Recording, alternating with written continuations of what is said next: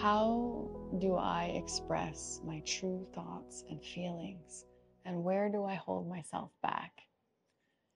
This is a good question to ask yourself for the theme of Gene Key 12. The shadow is vanity, the gift is discrimination, and the city is purity.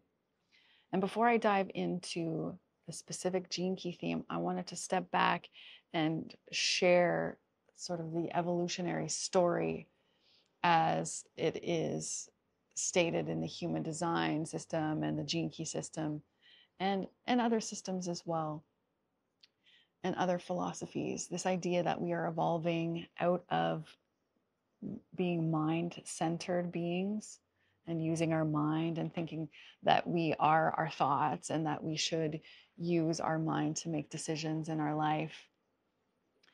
And we are evolving into this understanding that we are more emotional beings and that there is great wisdom in our emotions, particularly when we can be clear and discriminatory towards what we are truly feeling and how we may be holding ourselves back, not really expressing our true selves, and feeling free to be our most outrageous self. So, vanity. It's interesting, vanity might not be what we think it is. According to Richard Rudd, in his audio, he speaks of the vanity as being, as all the shadows are, the victim stance. That it's the false belief that we exist as individuals. The purity, the city is purity, is that there is only one being, only one thing, only one consciousness. So that's the greater context for all of the Gene Keys. The shadow is the victim stance, the feeling that we are separate. The city is this understanding that all ancient religions, philosophies remind us that we are all connected and we are all one. And the gift is the pathway to this. The gift is where our genius is, and it is only through the shadow that we are able to see and experience this gift. So in vanity, we have this fear that somebody else can take away our true spirit, our freedom. And this is a false illusion. The gift of discrimination is basically, instead of in the shadow, we judge and we discriminate for others, and we basically push another away and say, no, they are not for me. You know, and sometimes we push others away because we don't want to feel something. We feel that these feelings could overwhelm us, and so we push away. And on the other side, there's always a reactive nature and a repressive nature in all of the shadows. On the other side is that we can feel like we've done so much personal development work or spirituality that we are somehow higher than others or more clear than others. And this is a trap that many of us fall into on our journeys. And the gift, the genius of discrimination is when we turn it in on ourselves and we are able to discriminate what is coming from our mind and what is coming from our heart, what is coming from our spirit, from our soul.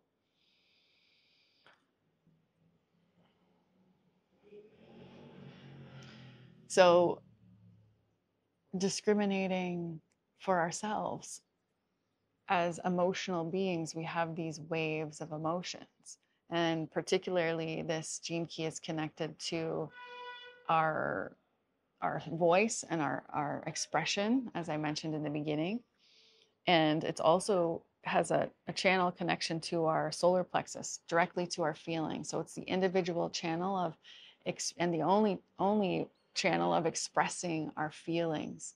And when we get caught up in the highs, the highs, and we feel this rush of energy and we want to express or manifest from this place, maybe you've experienced this and you feel like this is the height of your inspiration or what you need to do in the world. And then, a day later or even an hour later, you bottom out. That is you being in the high of your wave, and it's actually not the clearest space for expression. And then in the lows, the low part of the wave, most of us, we want to get out of that feeling. So we do talk our way out, or we do something to get out of the low. And this also has negative repercussions. So the idea is to be able to understand this wave, and that also we might be feeling that wave of others that we're around that might not even be our own stuff, and how to disentangle from other people's high highs and low lows, and maybe recognizing when someone's on a high and not necessarily taking action in those moments. So the idea is that this is about refinement, and this is the lifelong journey of understanding our own emotions and understanding that we are emotional beings, and understanding that we have evolved from putting a heavy importance on our minds, as I've spoken about in other videos, that we become identified with what we think. We think we are our thoughts, and we think that we need to make decisions from our mind. And many systems, including the human design and the gene keys, teach us that we are not our thoughts, we are not our minds, we are not here to make decisions based off of our minds. And we are starting to learn the power of our emotions. And as they speak about, there's literally a mutation happening in our solar plexus area, our power center, where we are able to bring more of our soul into our bodies and become embodied when we are able to discern, what beliefs we might be projecting onto others, to what stories we might be creating for others that keep us separate and ultimately out of love and freedom. Purity speaks of this purity of heart, is that we are all here for love, and we are all connected. We are not separate from anyone or anything. And so therefore no one can take away our freedom. No one can take away our spirit.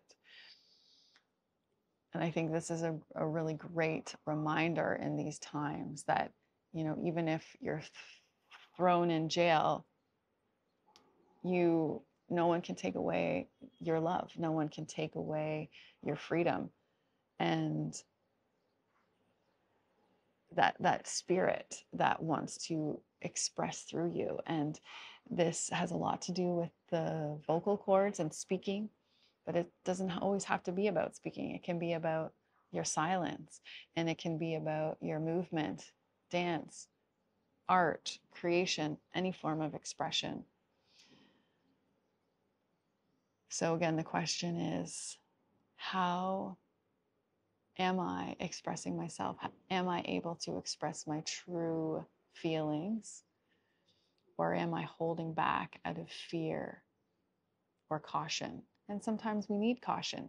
Sometimes we need caution, and to recognize if we are riding a really high or a low, and just even understanding that if we are in a high, and we want to go out and do something and manifest something, and then we bottom out, not to be hard on ourselves, but to recognize, oh, I think I was in a high, I wasn't in my most clear state, or in a low.